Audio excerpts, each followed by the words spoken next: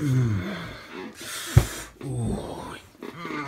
video Megas. Where is it?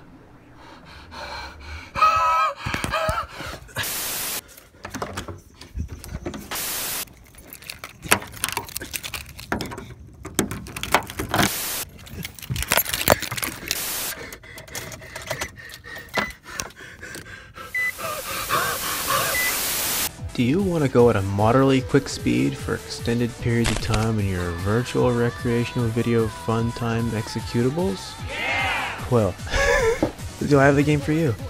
Released in 20-something by those wacky kids at DigiPen, Nitronic Rush places you in the role of Cartron, upgraded by Jeff Bridges and back again to bring the evil virus Red Guy to justice. But this time, Master Controller has new tricks up his sleeve. Cartron's gonna have to dodge spiky rocks, spiky tunnels, and spikes to get past this wily Redman. Daft Punk himself even came back to provide the music this time around. Cartron goes pretty dang fast, and you can activate the Nitronic Rush button to go even faster. Don't go too fast, cause Masterman has a speed limit, and Cartron blows up if he breaks the law too hard. Thankfully, Cartron can flip to drive on walls, like Spider-Man. We even get a totally radical voice that tells you how wicked sick that gnarly trick was, dude.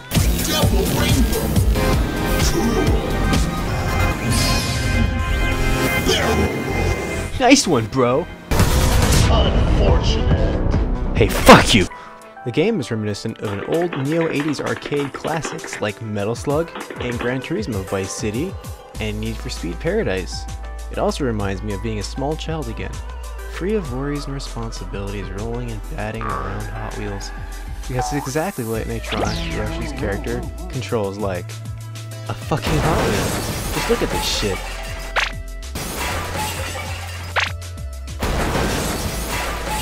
But for some stupid reason, the devs thought it'd be a good idea to make it free.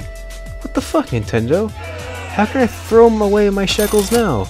There's not even a season pass I can purchase for guaranteed access to later maps and vehicles. Oh. But I guess the free game Speedonic Fast is pretty good. It has tight controls, quick gameplay, challenge levels, and even has controller support. If you like this sort of thing, consider being a good goy by supporting the devs by checking out Distance too. I give Nitronic Rush 8 sauces. Good job.